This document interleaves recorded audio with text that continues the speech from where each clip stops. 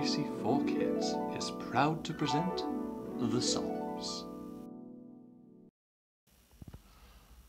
Psalm 51. Have mercy upon me, O God, according to your loving kindness, according to the multitude of your tender mercies. Blot out my transgressions, wash me thoroughly from my iniquity, and cleanse me from my sin. For I acknowledge my transgressions, and my sin is always before me. Against you, you only have I sinned, and done this evil in your sight, that you may be found just when you speak, and blameless when you judge. Behold, I was brought forth in iniquity, and in sin my mother conceived me. Behold, you desire truth in the inward parts, and in the hidden part you will make known to me wisdom. Purge me with hyssop, and I will be clean. Wash me, and I shall be whiter than snow. Make me hear joy and gladness, that the bones you have broken may rejoice. Hide your face from my sins, and blot out all my iniquities. Create in me a clean heart, O God, and renew a steadfast spirit within me. Do not cast me away from your presence, and do not take your Holy Spirit from me. Restore to me the joy of your salvation, and uphold me by your generous spirit.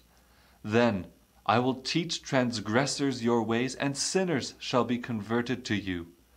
Deliver me from the guilt of bloodshed, O God, the God of my salvation, and my tongue shall sing aloud of your righteousness. O Lord, open my lips, and my mouth shall show forth your praise. For you do not desire sacrifice, or else I would give it. You do not delight in burnt offering. The sacrifices of God are a broken spirit, a broken and contrite heart. These, O God, you will not despise. Do good in your good pleasure to Zion. Build the walls of Jerusalem. Then you shall be pleased with the sacrifices of righteousness, with burnt offering and whole burnt offering. Then they shall offer bulls on your altar. Psalm 51 is another psalm written by David and is all about David confessing his sins to God. In the first part of the psalm, verses 1 to 6, David confesses that he has sinned, but also knows that God is merciful, and so he desperately asks God to show him that mercy and to cleanse him of his sin. He says that his sin is always before him. He can't escape it or ignore it. He knows that his sin will continue to bother him until he is cleansed by God. God's commandments are perfect, and when David broke them, it was like he was saying that he didn't care about those perfect commandments and wanted to go his own way. When he confesses his sin, he acknowledges that he should have followed the commands of God and not his own ways. Then, in verses 7 to 12, David prays for God to restore him after his sin. David knew that he could not make himself clean, and so he asks God to wash him so that he is whiter than snow. He also prays that God would let him hear joy and gladness again, so that out of the dark and hard time in his life he would now have joy.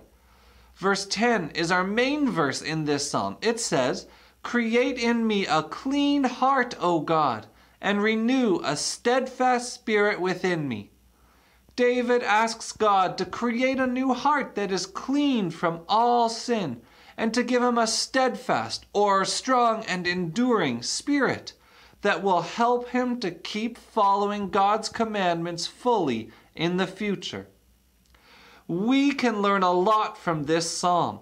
We also, like David, should want God to create a clean heart in us, and to do that, we need to be willing to repent of our sins. Repentance is when you bring your sins to God and confess how wrong they are before God and ask God for forgiveness, just like David did in the first part of the psalm.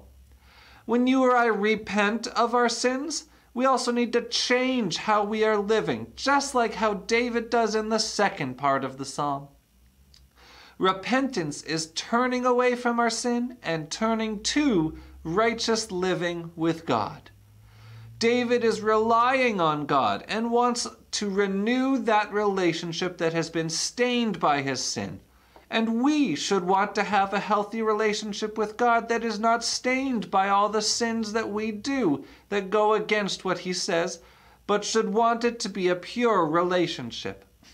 In the last few verses, verses 13 to 19, David asks God to restore a few more things in his life: his joy of salvation, his willingness to praise God, and his favor for the kingdom of Israel.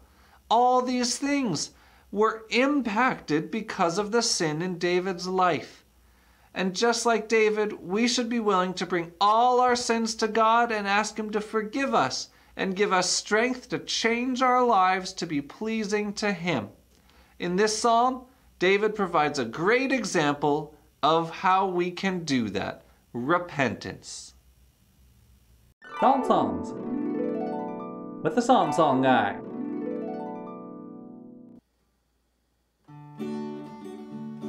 Create in me a clean heart, O God, and renew a right spirit within me.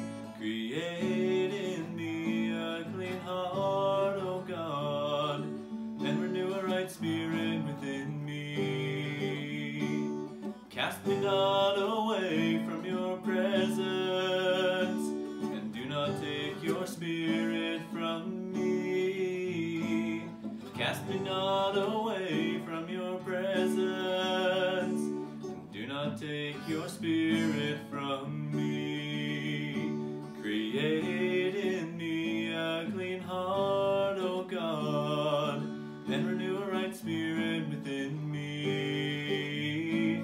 Create in me a clean heart, O God, and renew a right spirit within me. Think about it with Pastor Daniel. In today's psalm, David sets a very important pattern that we can learn from. David has sinned. He's done something wrong. And he knows that sin affects his relationship with God, that God hates sin.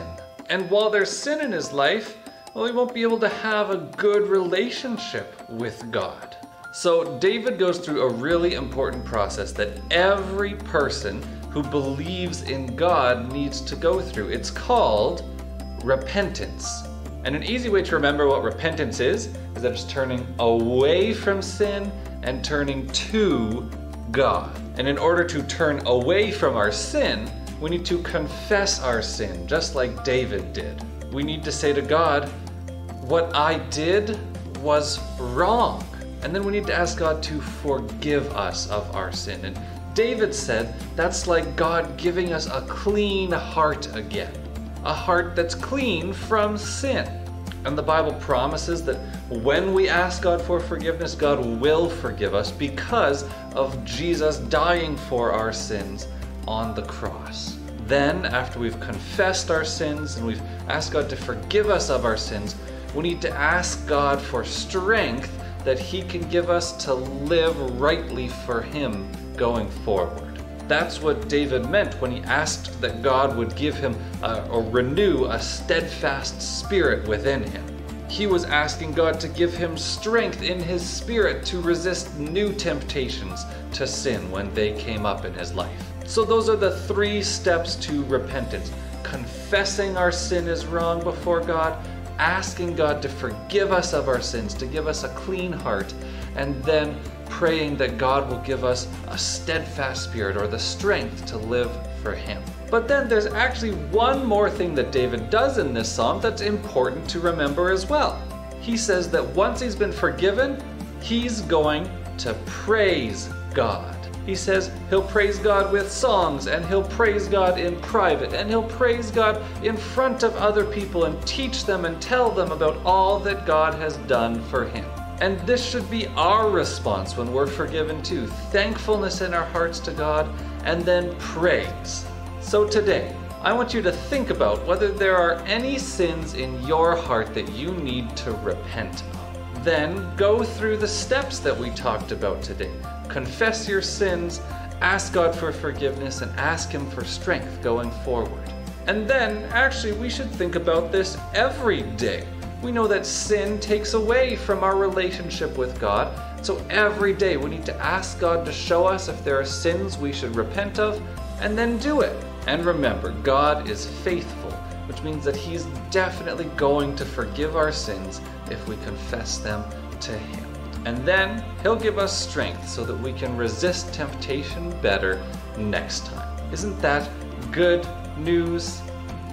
Thanks for watching FFBC for Kids. Come back next time for another video from the Book of Psalms. Bye!